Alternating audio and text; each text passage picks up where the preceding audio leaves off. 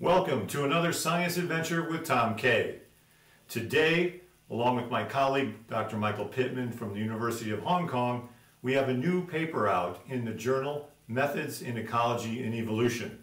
Now, while we normally talk about fossils, this time we're going to be covering the fossil topic, but we're going to be talking about new technology. And the new technology that we're introducing today is this drone that we affectionately call Lazer Raptor. Now, while you've seen many drones before, I can assure you that this one is different. This is the only drone in the world that's capable of finding fossils. Not only does it find fossils, it does so autonomously at night. How do we do this? We combined our previous laser fluorescence detection methodology that we've used in museums before, and now we've flown it on a drone to go out in the field and find fluorescing fossils on the ground. Very exciting technology, and we're here to show you all about it today. This device right here is the brains of the whole operation. This is the Pixhawk 4 controller that takes care of all the functions of flying the drone. These are very advanced now and include all of the instruments that you'd find in a small plane like a Cessna. It has GPS, it has barometer, it has compass, it has altimeter in it, and it also can store GPS waypoints and fly to those waypoints at a particular altitude. So this is important because we program the route that we want the drone to fly, and it does so automatically. And in fact, we can do what's called mowing the lawn, where it can strike back and forth and cover the entire area. So the Pixhawk 4 is the brains of the operation that makes the whole thing work. Tucked in underneath the drone, these two black tubes hold what's called LiDAR. This is laser distance and ranging. So a laser pulse comes out of the one tube, bounces off the ground, is received in the second tube. When it does that, the time of flight between down and up tells you precisely how high the drone is above the ground to within a few centimeters.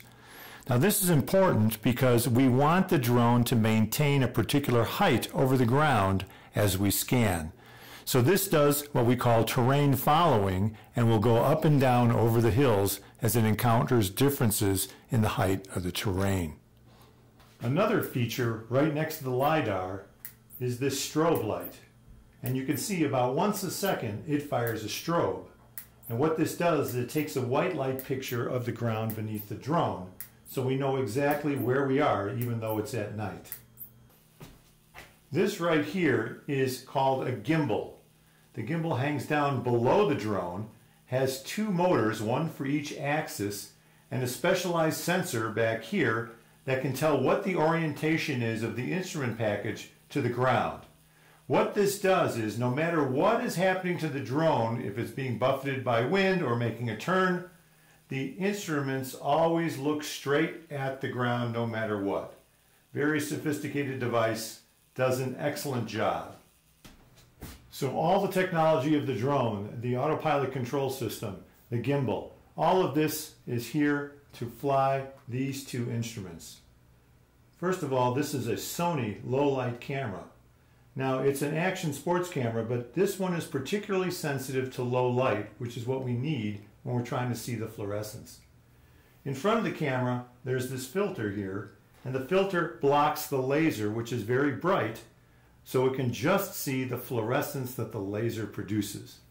Right next to it, here is the laser, and this is a blue laser, and it has a specialized lens in front of it that will spread the line of the laser, the single dot of the laser, out into a line.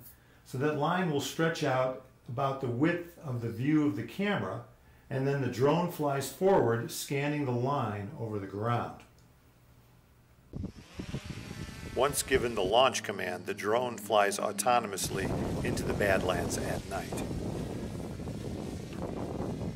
Once on station, the video records the laser line being projected on the ground beneath the drone. Here we see a freeze frame with the strobe showing where on the ground the drone is actually located. Once the mission is finished, the drone returns to the home location and lands. At this point, we remove the video and post-process it after the fact. To get a final image using just the lines from the laser, we cut out each laser line from the video frames and stack them up into a strip, which then shows us where the fossils are fluorescing on the ground. And bingo, we find a fossil.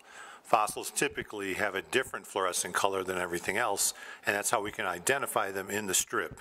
We then use the GPS in the video as well as the white light photos to identify the specific location. And that's how we use a drone like this to find fossils in the field. Working on this project has been quite interesting because it was a transition from science fiction to science fact.